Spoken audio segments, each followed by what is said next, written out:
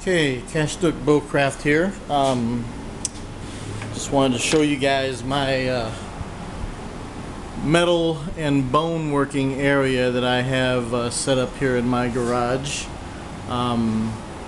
There's my bow working area, and I have a metal working area where all my where I make my knives and broadheads and everything.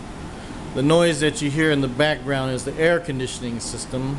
It's pretty much like 100 degrees outside, and it's probably 98 degrees in my garage, so it's pretty hot. But I'm still working. So anyway, here's some bone stuff that I'm making. I'm making a bunch of bone arrowheads today. I roughed them out and cut out the basic shapes of them. And what I'm going to be doing today is, well, if not today, maybe tomorrow or Tuesday, is making some bone broadheads for some arrows. I'm also making a bone knife out of a spare piece of bone that I had left over. And when I get through with that, I'll videotape it and post them on YouTube or Facebook or something. Anyway, here's my belt sanders. I've also got another one over there that I use, but pretty much all of my bone work is done on these belts here. It really takes a toll on the sanding belts. It wears them out pretty fast, so I always make sure I have a bunch of them on the side to replace when I need to. So that's that. But what I'm videotaping today is actually the sinew that I'm going to do for this bow.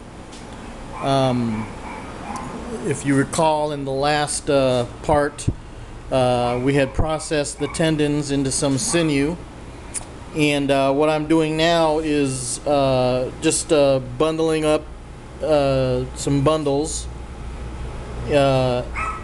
and preparing them to lay on the bow here. What I'll do is, these actually came out kind of short. They're probably about 4.5 inches long or so.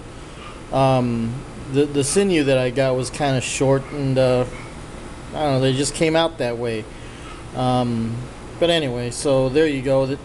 It looks like I'll have enough for at least two layers.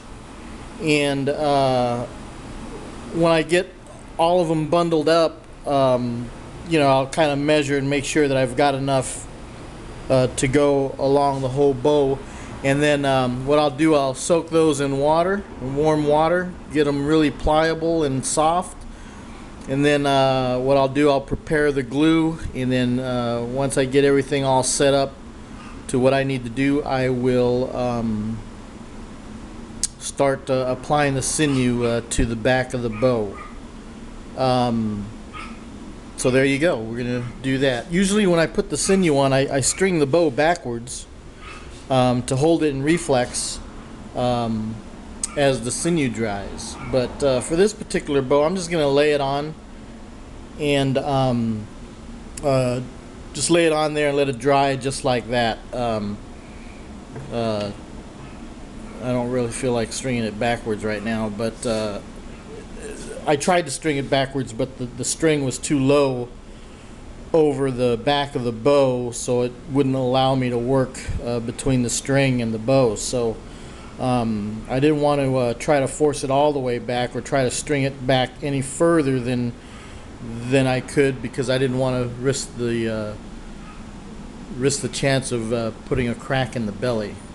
So we're just going to leave this bow the way it is and let the sinew dry on it for the next week or so, just the way it is. Alright, so anyway, when I turn this video back on, we'll hopefully be ready to actually start backing this bow.